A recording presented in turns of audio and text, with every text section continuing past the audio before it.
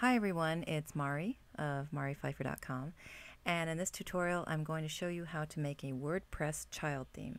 Now before we get started, if you don't know what a child theme is already, I wrote about that on my blog explaining what it is and why you need to work with one if you're going to be customizing a theme in WordPress.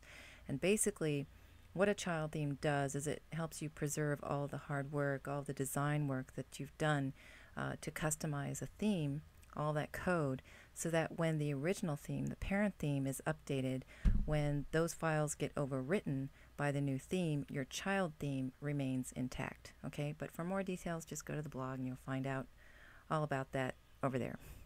Okay, so let's get started. Okay, so to create a child theme, you only need one file, and that's the style.css file. And don't worry, it's very easy to do, and I'm going to show you how to do that right now. So to complete this task, you'll need a few lines of code, a source code editor like Dreamweaver, Text Wrangler, Notepad. There are a bunch of really good ones out there, and many of them are free. So if you do a Google search for source code editor, you should be able to find one that works for you. You'll need an FTP client to upload your new file to your themes folder, and then a WordPress parent theme to base your child theme on. So in this tutorial, I'll be using the 2011 theme. The 2011 theme is, as you can see, a beautiful, very simple yet very elegant theme. It comes with your WordPress install. I really like it. I think it's one of the best themes out there.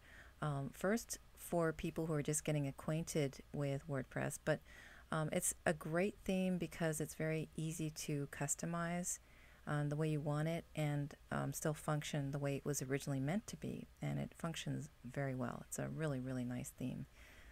Okay, so to create a new child themes style.css file, you'll need the following information, the following code. So we'll open with that / and asterisk, after which comes the first absolutely required line, which is the theme name, and that's the name that you give your theme. So in this case, I've named mine 2011 Baby.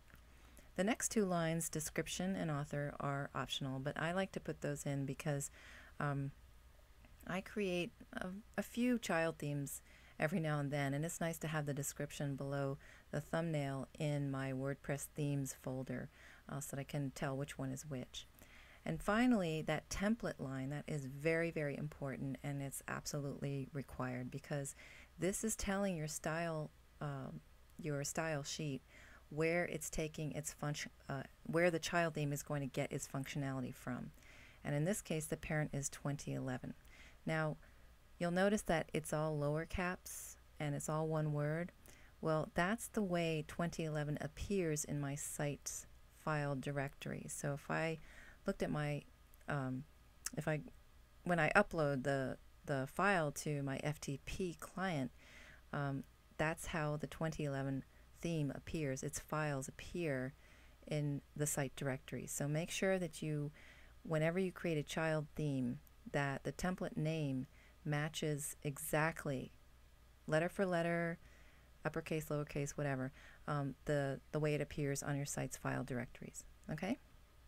Then the next line is the asterisk and the / and that final line at import URL, this is also very important. This is the style sheet from the parent theme, and it's not 100% required. If you want to design everything from scratch but keep the functionality of the parent theme, then don't use this line. But honestly, I think it's a really good idea to import the parent theme's style sheet because it's very easy to modify the whole theme that way. So I strongly recommend it. I'm kind of borderline absolutely required, but if you're really good at design and you like to design things from scratch, then don't import it. Just, go your own way. All right, so we're going to take all of this code, copy it, open a source code editor. In my case, it'll be Dreamweaver, and paste it into a file there. Okay, so now I'm in Dreamweaver, so I'm going to open a CSS document, and then I've already copied that code that I just showed you on my clipboard, and now I'm just simply going to paste it in here. And then I'm going to save this file as, guess what?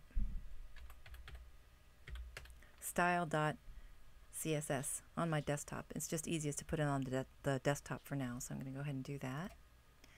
And then I'm going to go ahead and close out of Dreamweaver, and next step is to upload this by FTP to my WordPress site. Okay, so we're in my FTP client. I use CyberDuck, as I mentioned earlier. And first thing we want to do is to go to the WP content folder, open that, and then go to themes. And then we want to create a new folder where our child theme is going to reside. So in this case, this new child theme is called 2011 Baby. I'm going to create that. Okay, and here I'm now going to double click on it, and it's empty obviously. I'm going to upload that style file that we just created. So let's see, where was it? There it is.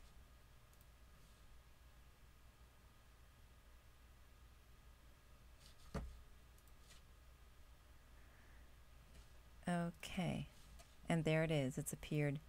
So I'll just show you that again. I named this child theme 2011 Baby. I already have another one called 2011 Kid. But here's a 2011 Baby, and inside is that style sheet. So we're done. So now, let's see, disconnect. Whenever you're done using FTP, disconnect right away. And now we're ready to take a look at what we've done in WordPress.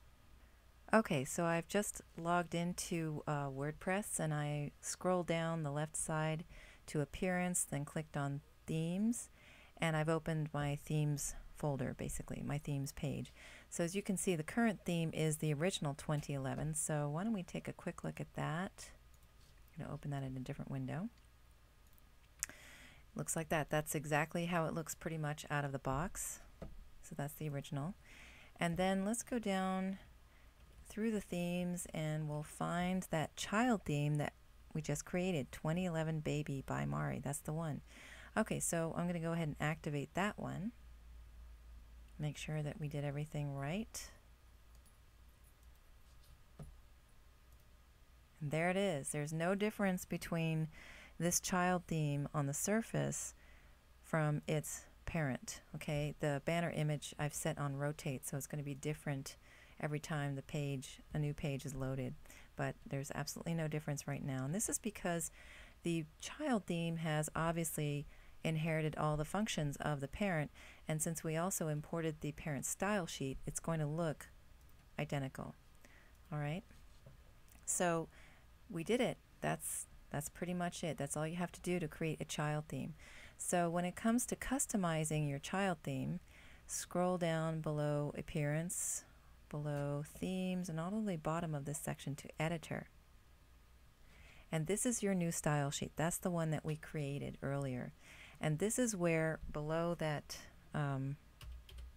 at import URL line, you can add any CSS code that you want to modify your child theme. And the great thing, again, as I've mentioned before, is that when the original, the parent theme, is updated, you won't lose any of the hard work that you put into designing your new site because it's in the child theme. The functionality gets updated through the parent theme, but the style remains the same because you've kept that all in a child theme.